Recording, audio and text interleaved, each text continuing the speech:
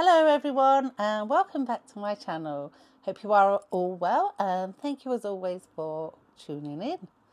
So when I left you last week, we were doing the bedroom and I was, if you remember, I had a bookcase along that wall where I had all my toiletries, makeup and shoes, and I also had a funky cupboard next to it with my big TV on the top.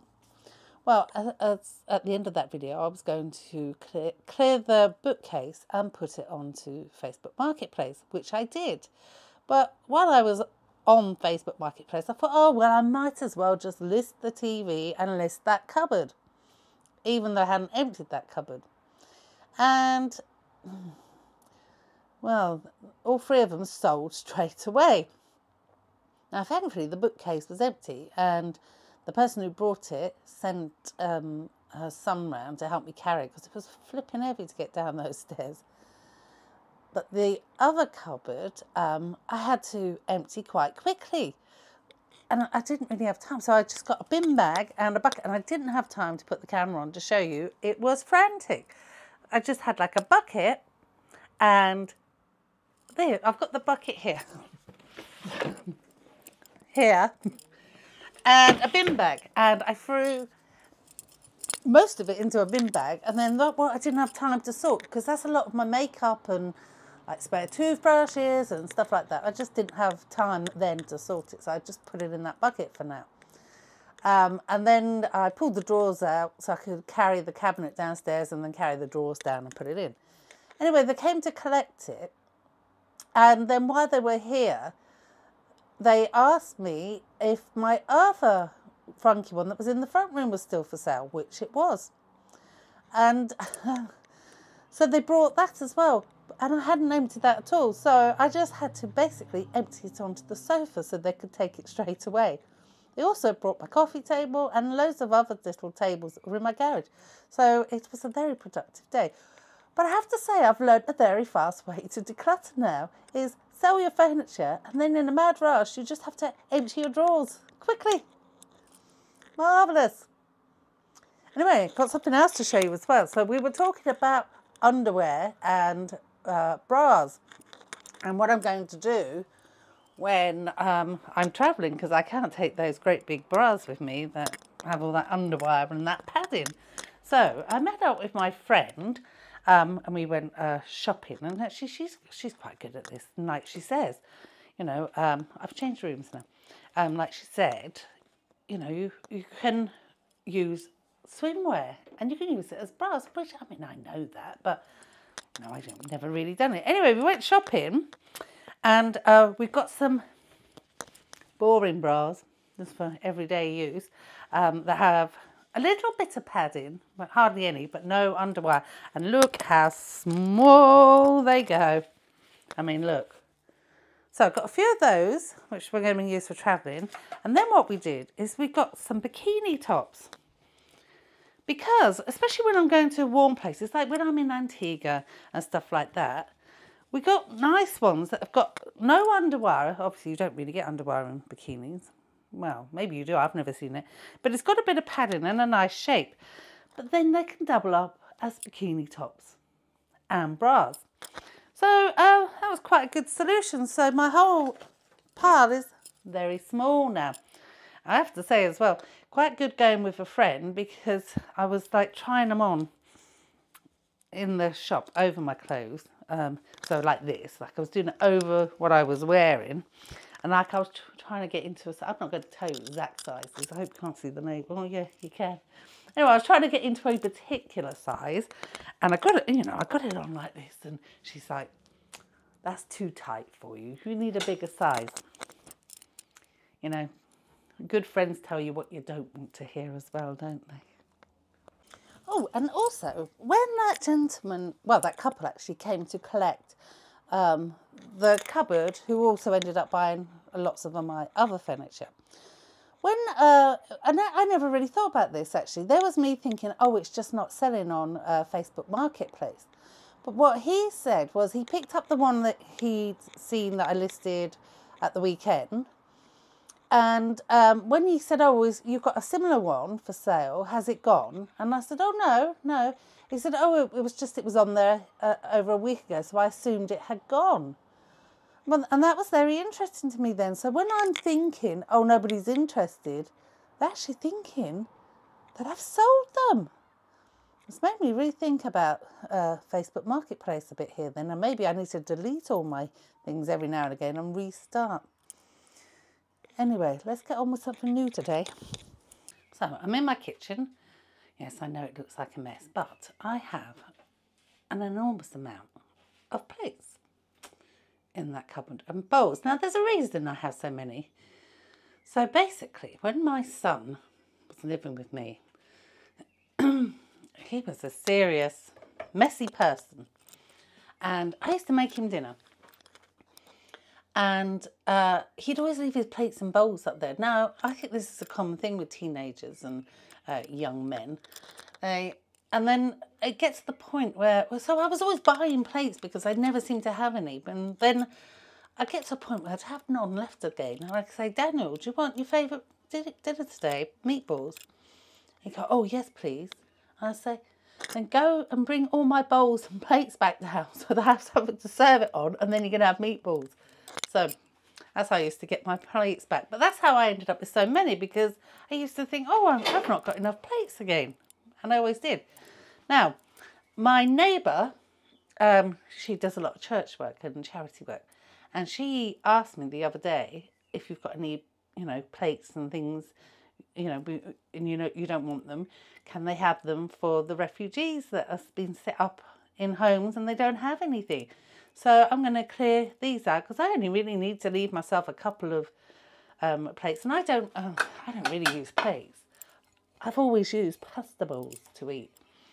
Because then, especially if you have gravy, it doesn't splosh all over the place and make a mess. So I actually never eat off a plate. So I'm going to actually pack these up. Just keep a couple of those bowls for now. And then I'm going to take them down to her so she can have them and give them to good use. So that's what I'm going to be doing this afternoon. Gosh, look, I've got down here. This is where I collect all the pin bags that I fill up. And I've got parcels there of things I've sold. I've got to go and post those off. I collect the bin bags, and then in a couple of days, Friday, our main rubbish bin comes.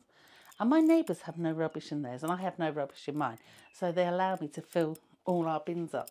So I get rid of a lot of it that way. And then every week, the same at the gym, they have hardly any rubbish in their bin. And we're paying for it to be collected. So I get about 3 bags in there a week as well. So that is how I've been getting rid of my rubbish. I've been stealing bin space off people. Oh well, gets the job done. Now, the front room is looking a little bit better this week as well, because I've still got the cupboards and everything.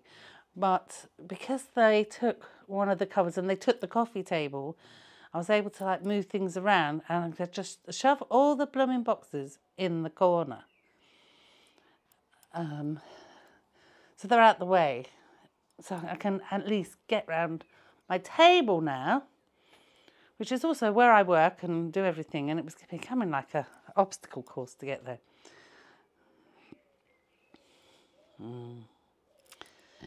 There's always so much to get on with.